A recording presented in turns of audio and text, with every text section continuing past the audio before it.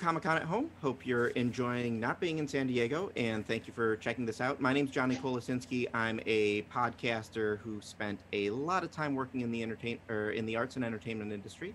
This is a panel on making a living being creative. We're going to talk about breaking into the creative and entertainment fields and what life is like once you're actually working.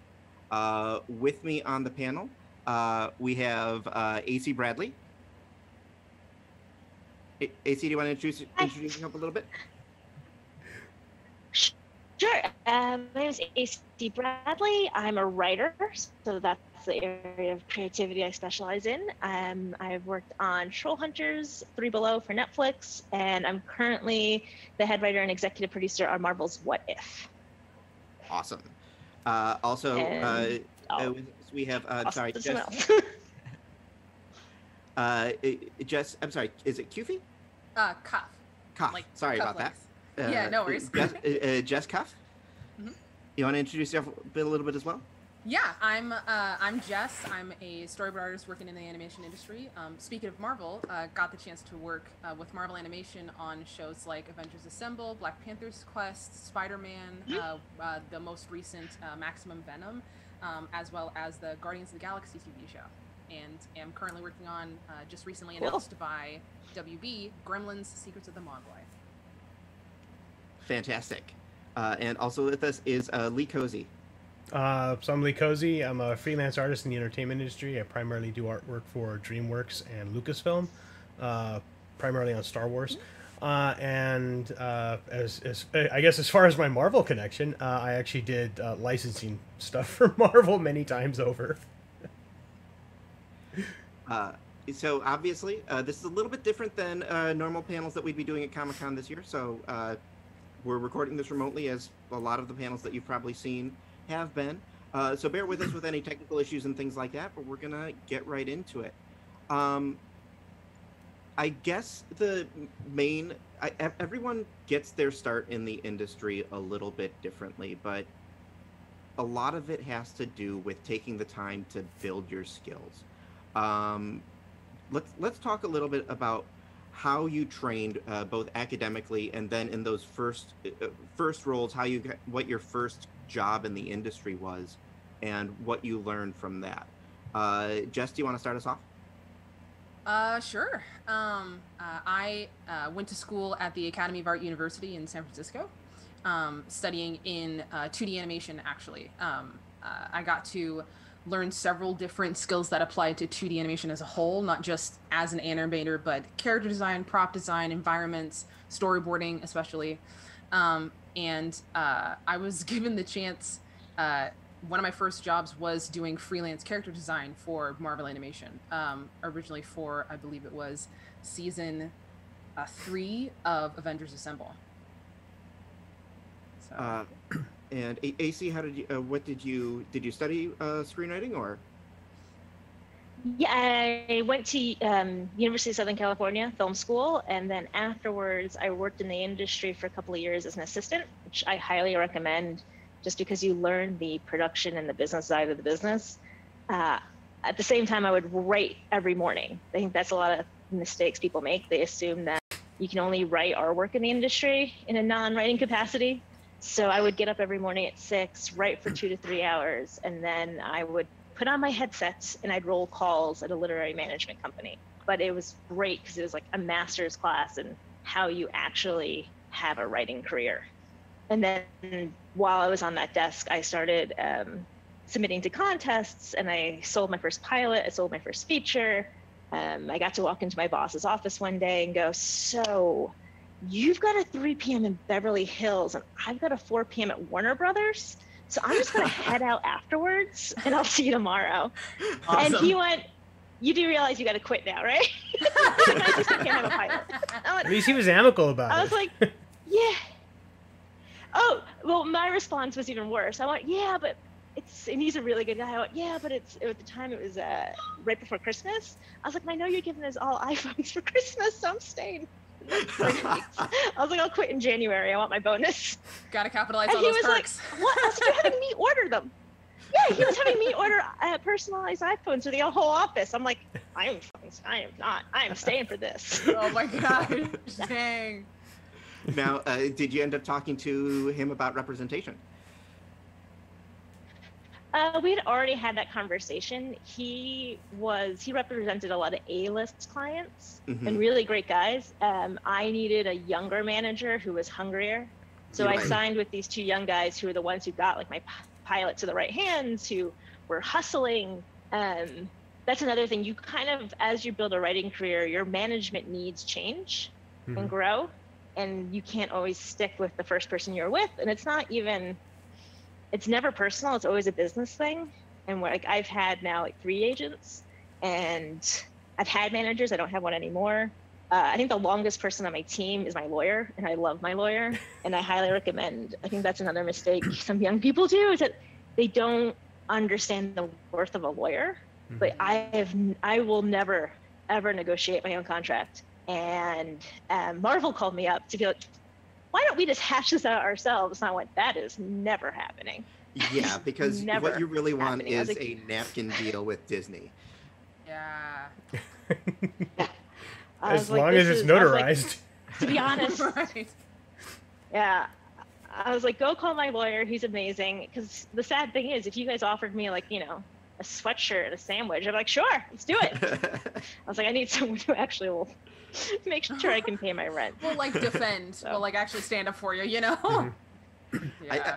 I think we could do like a complete panel on that early representation, and making those progressions, because it's like, to me, that's, as somebody who's a little bit outside of that aspect of things, it's just really fascinating. The idea of having somebody fighting in your corner like that, or multiple people, and like you said, of having knowing that, hey, sometimes the great person isn't the right person for me. Well, it's also, don't forget, like the idea of like the contracts. So that's Lee, do you want to introduce yourself and how you got started in the industry? So I'm self-taught, and essentially while I was in the Marine Corps, I was doing artwork for like rock magazines and like underground, like local rock magazines and alt lifestyle magazines. I was doing artwork for just a bunch of underground books and stuff, and then my friends and I did a comic book together, and I started doing fan art. And the essentially my big break came when we launched my comic book Kindergoth, and we generated this huge line at Comic-Con, and a bunch of people got in line to pick it up. But one of the people that got in line was actually an art director for a licensing company, or a company that had licensed Lord of the Rings. And when he saw my Lord of the Rings fan art on display at the table, he hired me on the spot. So it's basically, it kind of come down to just get your art out there, making sure it's visible, and that's kind of what happened to me. So but again, I was self-taught. I never had the money to actually go to school. Yeah. Even with me actually going to school, that's kind of how I was able to work into the freelance character design for Marvel Animation. When I was offered the job, I was actually working. I had been working 2 years back at my school. It's like that in between after college, when you're still like living with your parents and trying to figure stuff out, and you studied so long, but you don't know how it applies. So I knew that I wanted to get into the industry, but in San Francisco, it was just a little bit harder if you weren't getting into like mobile games and things like that. I had done, that was actually one of my real first jobs, was helping edit the, it was like around Hotel Transylvania kind of time, where everybody was doing draw overs of like, this is how you should really feel this pose and blah, blah, blah. So I was doing that for a mobile game, or like for several mobile games up in San Francisco. But I was still working as a lab technician for the stop motion department at the Academy of Art. And I had coincidentally, I was at the front desk when one of my previous teachers, who was the head of the department, Beth Souza, she came in and said, hey, we don't have enough people to work Spring Show, which is a huge event that the Academy throws on for all their graduated students and stuff. Do you mind working Spring Show? It's just making sure everybody gets portfolio reviews and making sure to kind of trim the chaos, show everybody what lunch is. And I'm like, yeah, sure. I don't really have anything going on this Saturday. So I went, and as I was working the floor, two guys who eventually became my bosses, Howard and Ken, they were there doing portfolio reviews for Marvel. And Beth comes over and she's like, hey, can you show these guys where lunch is? So I'm like, yeah, sure. And somehow, some sort of fate or somebody was looking out for me because we go over to where the lunch is and we're told, actually, lunch has been delayed because of a small fire in the kitchen. And I'm like, okay, do you guys want me to show you around? And so I spent the next like 10 minutes talking to them about me, about how it was like studying, about all these other students and all the work and stuff like that. And they're like, hey, if we see you around, we should talk more. I'm like, 100%, totally. Not really expecting a lot. Mm-hmm. And so then periodically over the next like 3 hours, they came and sat by my table at lunch and talked to me. Like I went up to kind of show a couple of extra people and they're like, oh, hey. I'm like, hey guys. And then suddenly Beth grabs me by the shoulders towards the end of the event, sits me in a chair, and she's like, you have your iPad, right? And I'm like, yes. They're like, okay, just pull it up. And I'm like, okay. And she brings Ken and Howard over, and I'm like, hi. They're like, we already knew you. I know. And I ended up showing them my fan work from like The Flash, Nice. The hugest comic book fan. So I'm showing off a lot of my work. I show off some of the early Spider-Man that I did. And that was kind of the key. Ken was like, so do you want to let me know when you come down to LA, like you could take a tour and stuff? And that's where it took off from there, really. Now, was your portfolio pinup art, or was it sequential art, or was it finished art?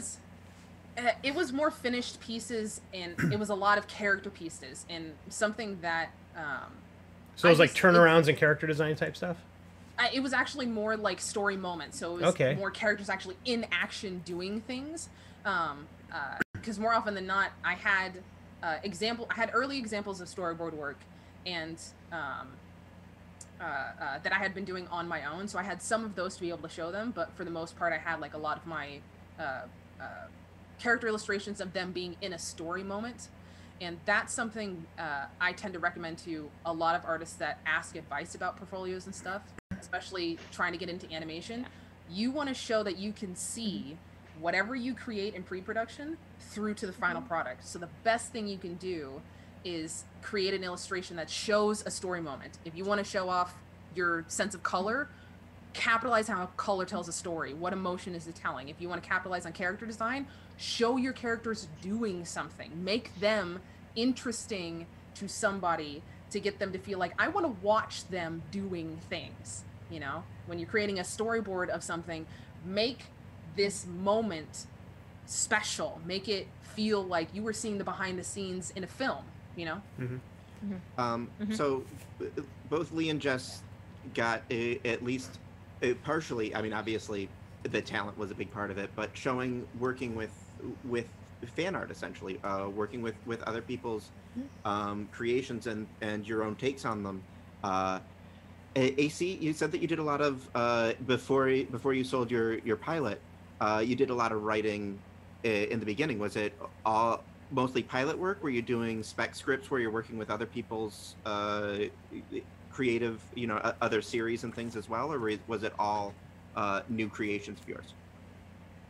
Oh, I couldn't afford to copyright any IP. It was all original stuff, all original materials, a lot of just like features and pilots. Mm-hmm. It's funny because I never wrote. There's a thing in film school, they try and make you write. It's not spec episodes. It's like where you mimic an episode that's already on television. Mm-hmm. And I never completed that class at USC. I wrote like half of a Deadwood episode, I think, and I never finished it, or a House episode. And I was just like, I don't want to do this. And then flash forward 10 years, and my job is literally to mimic the entire MCU right now. Right. But I've always been really good with dialogue, and I can have an ear for it. So I knew how to, like, I always was able to mimic. Like in film school once, the professor had a very unusual way of talking, and I was bored and we had to do scene work. So I used his voice for one of the characters, and he was like, I love this scene. This character is so real. I'm like, A+. and everyone else in the class was like, he literally talks. Yeah, it was like everyone else in the class was like, she just took you're just, sorry, I keep cursing. She just took your speech patterns. I never did spec work like that. I was definitely inspired. My first pilot was like very much inspired by Jason Bourne and Spider-Man. Mm-hmm. It was this notion of a genetically engineered super soldier was actually a college dropout sorority girl who was like just living a mess, who was like 22, purple hair, and like dropped out of college because she had an affair with the dean's husband. And she discovers that she was genetically engineered to be like Jason Bourne meets Spider-Man, and she's like, I am not the person that saves a cat from a tree. And then of course rising to the occasion. But I think that's a lot true for a lot of writers, because if you write something that's based on another IP that you don't own the rights to, you can't sell it. So there's no chance of monetizing. And sometimes buyers don't really want to read it then.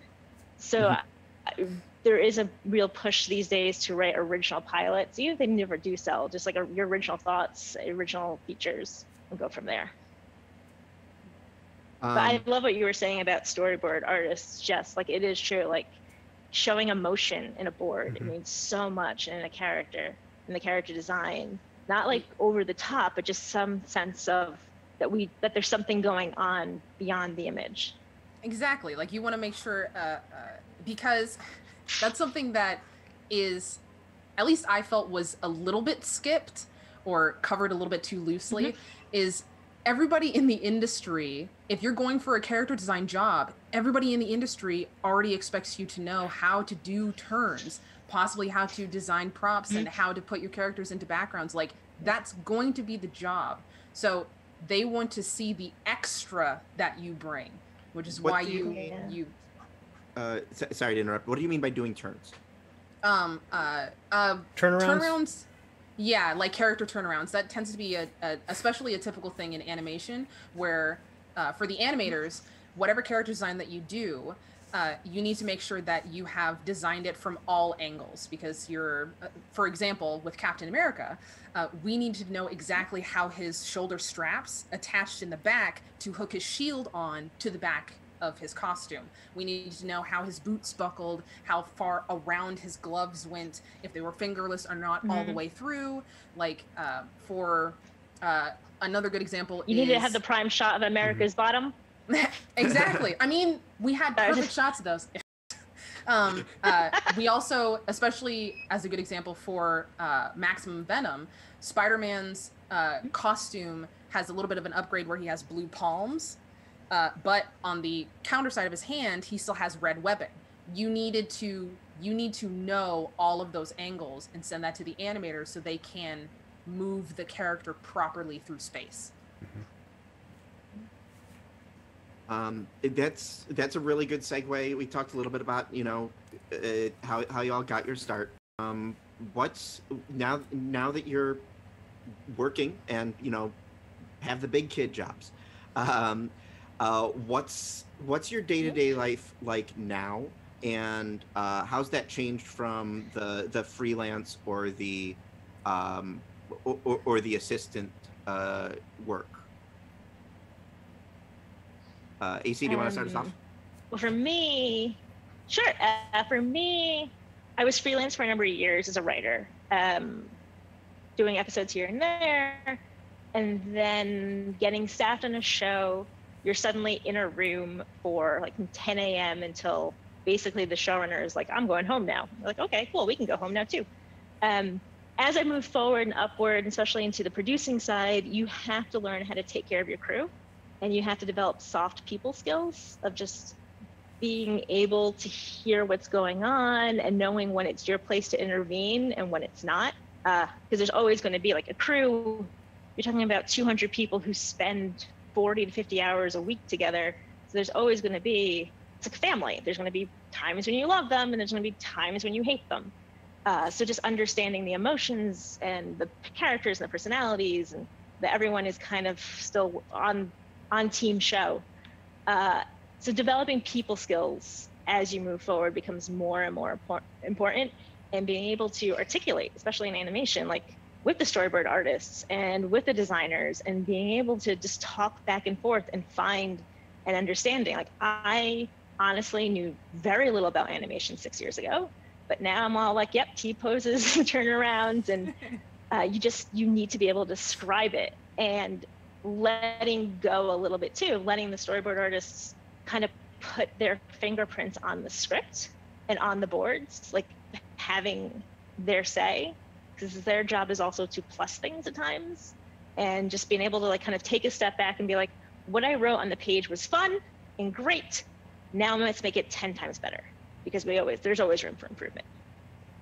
Yeah, I 100% agree with that. It is something that is super important, especially coming from school and now actually being in the business for several years, is capitalizing on that natural kind of sense of collaboration. You are, especially in animation and when you're getting into entertainment and stuff, even on some freelance gigs, you are working with other people. You have to work with other people. And these folks might have really interesting ideas. They might not have super great ideas. You might think that the idea is too complex now, but once you work through it, turns out it was great the whole time. You just don't know, but you have to be willing to take that kind of a leap with other folks, because you have to entrust in them that they all want to see this project become amazing, just like you do. And also, it's a key thing is when you're collaborating like that. Sometimes you like I've run into it in the comic book industry in particular, is there would be a kind of a clash sometimes of creative egos, and so that actually I feel usually is very detrimental to the overall project. So if everybody can talk to each other as equals, regardless of who's top billed or something like that, it's always really cool to get everybody's feedback and then just choose the best path. Yeah. Very much agree. Is there something that you particularly look for in a collaborator? Jess, you want to start us off? I tend to be really excited about projects. So I'm like, oh, what if we could do that? What if it comes into here? And like adding sound effects as I'm describing something. But I, especially with like a collaborator, what really goes far for me is them being able to come with me when it comes to visualizing something, like or giving me the chance to flush out this idea, because I will have, especially as a board artist, and this is a common habit that a lot of board artists have, as you're reading the script, you see the movie playing. So your job is to get this movie down on paper as best you can, and then it's like on the editing room floor, in a sense, where you're back and forth with the writers or with your director, episode director, supervisor director, whoever, that is like, well, maybe we can cut this scene, we could trim this scene, we could do this, blah, blah, blah, but you got your film out, right? When it comes to a collaborator, it's great to have somebody that's willing to give you that chance to think out your concept, and then they want to plus it. They're not bringing you down with like, but you didn't do it the way that I wanted it, though. How was I supposed to know? My job is to put down what I interpreted, and then you tell me, okay, this works, this doesn't, this is good, change this, blah, blah. So there's always going to be editing all the way through pre-production, all the way through production, and then into post. By the time the episode comes out, it is not 100% what it was at the start, but it is the result of everybody working together to try to make the best thing that they're trying to do. What she said. Yeah. I can't really top it. It's pretty much bang on. So.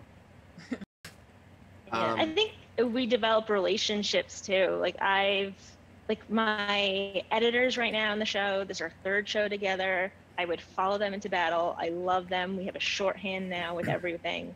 I trust them. Like, it's just, I trust them. Like, like they'll call up and be like, oh, I have this idea for a sequence. And my thing is usually, does it contradict anything in the show?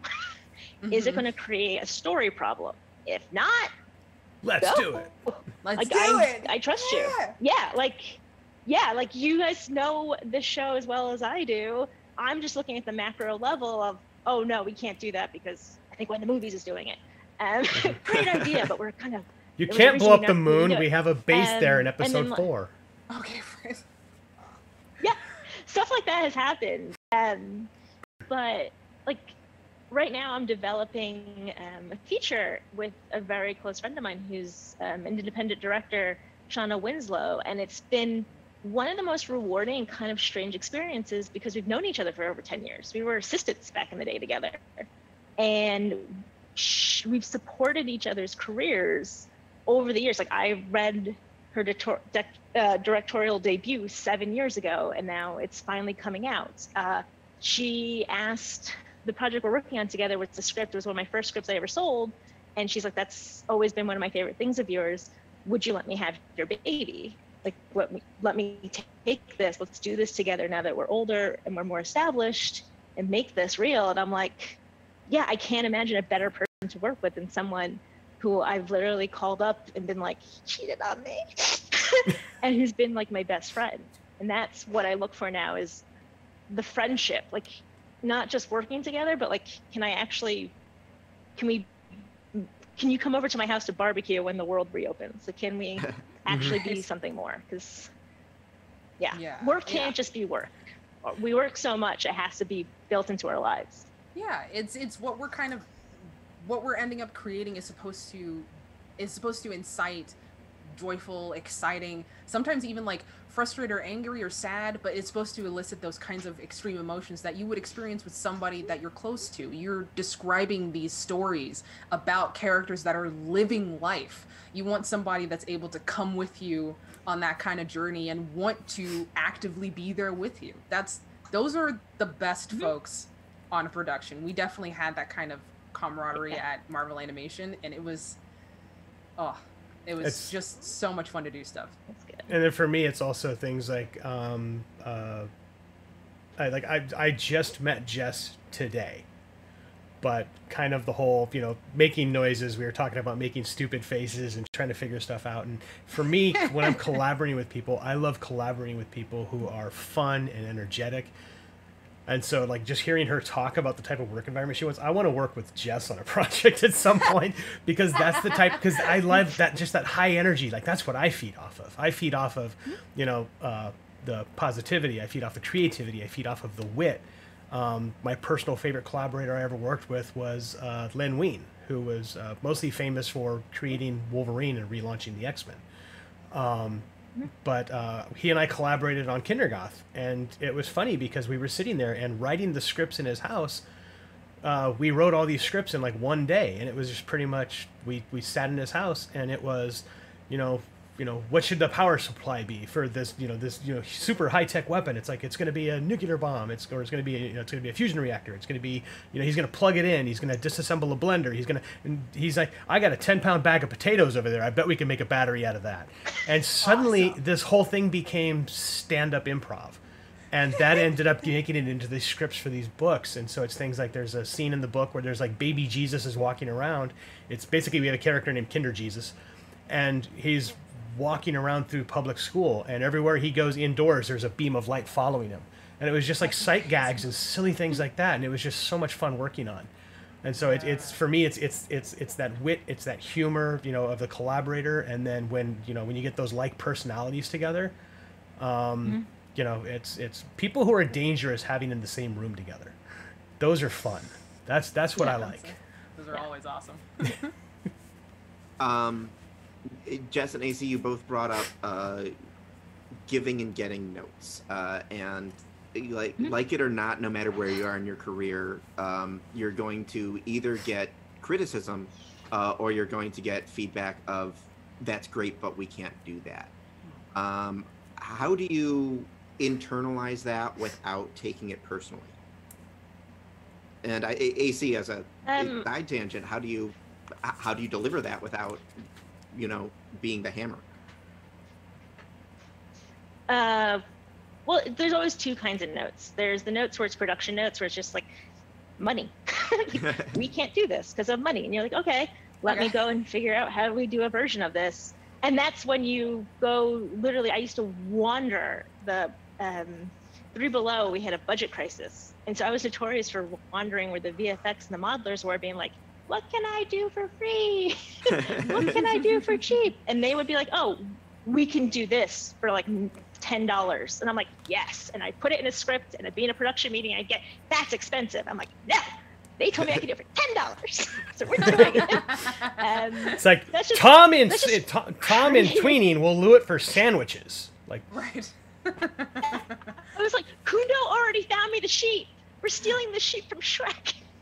I need a model of a sheep, and they're like, I was like, they already found one. We're stealing an old one from like the servers. Right. But when it comes to creative notes, everyone, even if the note's a bad note, they're trying to make it better.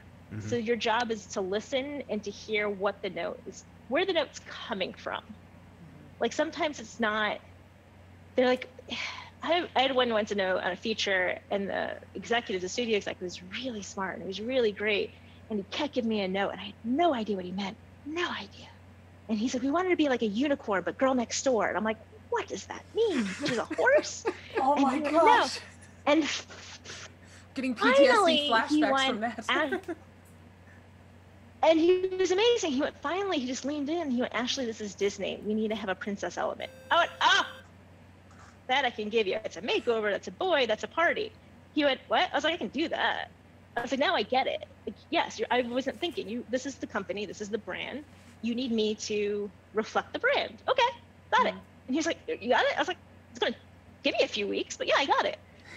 Sometimes it's just breaking through that communication barrier, and that's part of your job. And then every once in a while you get a note that's bad, and you go, let me think on it.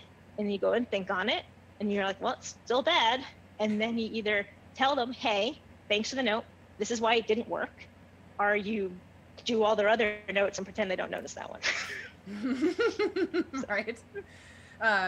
We have kind of like the same thing especially when it comes to like that communication issue, being like, well, it kind of feels like it should have more like oomph to it, right? Maybe the explosion needs to feel more explosion-y. And you're like, what? What are you talking about, man? Yeah.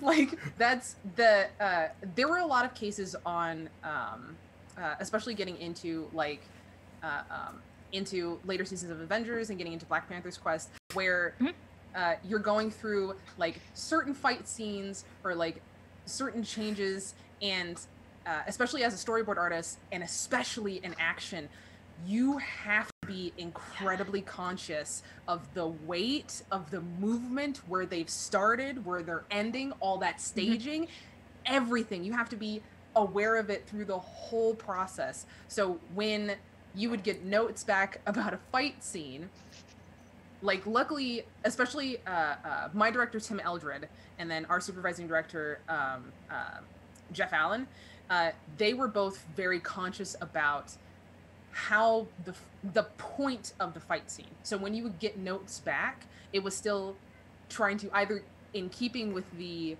fight scene that you're already going through, or it's kind of changing the point, but it is still understanding that we don't want you to literally overhaul everything, but if you change this here, it still adds up all together. So, and that's something that as a board artist, like especially over the years, I've had to be okay with. Being a board artist is like being an animator, where you are drawing a billion drawings for somebody to move through a sequence for X amount of minutes. Like when you have a sequence that comes out to 4 minutes, that's a lot of work for 4 minutes. But you have to accept that there is entirely the possibility that your director will come back and they'll be like, I'm not really feeling this. Can you go over the section again? That's just what happens as a board artist. That's just how life is. Yeah. Everybody is trying to get the best result out of the script, out of the concept that you guys are trying to build up, right? So in the process of getting the critiques, don't be married to your work. Don't be in love with it so much so you're not willing to make the changes. Exactly. And every time your director or your producer or someone gives you notes, they're not saying you're a bad worker. They're not saying that you're a bad person. They are saying, because I want you to work on this. I am telling you what you should work on. I want you to work on this. I value you as a worker, which is why I'm asking you to do this work. That is the internalization you should really have, because on top of all of us having such a great time, making super great friends and collaborating awesomely, it is also still a job. It's also still a business. Yeah. If they want you to do good work, they will tell you. If they didn't want you to do good work, you wouldn't have this job. So they're already wanting you in this position when they give you those notes. I think we've asked that question 6 or 7 times now over the course of this panel, and they're telling you this because they want you to be the one to do the work is the most inspiring, awesome answer I've ever heard. Yeah. I love it. And then usually it's like, but it's also the other thing is like the critiques have to be, the notes are essentially critiques and they have to be constructive. So that's, it's the thing like she was talking is like, the make the explosion, more boomy kind of stuff. It's, the two that I usually give as an example is I've received 2 critiques. One was, can you make them look a little more douchey? Which was in reference to a series of character designs. I have to sit there and go, huh? But the gentleman directing the project was like, that look good. They look awesome. I love these, but can they be a little more douchey? And so then I had to sit. Yeah, that was actually Nick, but it was your project. But I had to actually sit down with Nick and try to figure out exactly what are we doing with these. And finally, when he said, well, they're kind of bro type characters, it's like, oh, okay, now I know what you're talking about. So, but just randomly going, they should be a little more douchey. I'm like, explain. And then I had another client one time who came back and said, this is great, this is beautiful, I love everything about it. Can you make it about 20% more awesome? And I'm like, that is really arbitrary. Like, I think it was actually like, can you make it like 23% more awesome? So it was like, it wasn't even like a round number. It was just what like, is that extra 3%? Like, 17% more doodads. It's like, I don't know what you want. Can you explain this? And so you have to sit there and kind of, talk with them and hope that in that conversation you get clarity. My favorite art director, and the funny thing is he and I have swapped places as far as who art directs who periodically. But my favorite art director ever is actually a gentleman named Tommy Yoon from Harmony Gold. He's working on Robotech right now. And I was looking around a minute ago because I actually have his stuff in that drawer. I put it there yesterday. I was going to grab it and show it on camera. But he actually, he will literally send me back my drawings with really quick Photoshop edits and stuff, saying, okay, fix this, pull this leg back, do this, do this, do this, do this. And it's such crystal clear direction. And then I can go and finish the painting or finish the image I'm working on, and it is bang on. And we rip through projects so fast because the direction and the notes are crystal clear. And there's no question what he wants. That was the same thing with what Jeff and Tim and even direction that I got from like James Yang and Jeff Walmister over on Guardians of the Galaxy. Like all those guys, when they would send back notes on boards, they have stuff written in the margin, be like, can you actually do this instead? Maybe you could shoot the shot like this. Like you could really see what they were visualizing, and you're like, I appreciate you. Yes. Thank you for being clear. And it's the less I can be, or the more I can be instinctive and the less I have to be analytical, the better the project will usually be. And, because as artists, we are visual storytellers. So kind of actually what you were talking about earlier with the portfolio of having that kind of like showcase pieces that show what the entire scene is, showing like a story within the elements. For what we do, we refer to that as narrative art for the most part. It's kind of like the Norman Rockwell thing. It's like tell a story in one image. And so that's what I'm in love with. That's my personal specialty. That's what I'm constantly obsessed with. And I analyze all kinds of I love going through other artists' like preliminary sketches through their final sketches and trying to figure out, well, I like this one better from a compositional standpoint, but it doesn't tell the story as well as this one does. And so, you figure out why he made choices through that creative process. And so that's a key thing, is that idea, just in a single frame, tell the most complete, concise story you can. And when you have somebody that can visually, or that can verbally communicate that to you, so that you could visually communicate it to anybody who walks by and looks at that picture, it's awesome. Exactly. Super agree. So everybody talked a little bit about how they got started. If with your experience now, you could time machine, and other than saying, buy Bitcoin and invest in masks, if you could mentor yourself at that point in time, is there something that you would have looked to teach yourself or someone else who, with your similar skill set that would be coming up now? I would probably say to be a little bit adventurous. Oftentimes I had stuff that I actually did that I would go through and you have those kinds of drawings that you're just doing where you're either just kind of stretching your arms or however, or you have those drawings where I don't know what this idea is going to be, but I'm just going to go and see where it takes me, whatever. Earlier on, especially during school, I had the habit of being like, this piece has to be done. This has to be the done piece. I don't get time for sketches or thinking drawings or anything like that. Once I put pen to paper, I need to be done. And then you'd end up with that analysis paralysis where you're like, now I don't know what to draw. So it's feeling okay with being loose about your thoughts. That's something that's taken that I had to jump on pretty quickly getting into boards, but it's detrimental to my job now, is just going on paper. Either my personal process is I will write out my shots list based on what I'm imagining from the script, and then from that shots list I'll now do another editing pass of going through and doing all these drawings, and then we'll edit again and edit again and edit again as it's going through the boards process. So it's constant drawing, trying to it's constantly going at a big block of marble, and you just have to keep chipping. You got to be okay with keep chipping. If you chip a little too far on one spot, sand that out, work with it, see if you can figure out something around it. You need to be okay to be loose enough to get your ideas out on paper, because there's, especially for most visual artists that I've talked to, there's a lot going on up here. So it's a million thoughts at once that you need to be okay sorting through on paper. And I'm going to agree really fast. I'm going to agree 100% with that, and then hand it right over to AC because we've got 2 minutes left. Yeah, we've got just... It's all you, AC. Me? Yeah.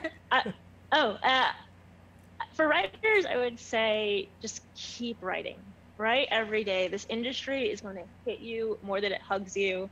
Just every day, wake up, go to the computer, write what you want, write what interests you, especially for women writers, people of color, and LGBTQ+. Write your stories, write what you want.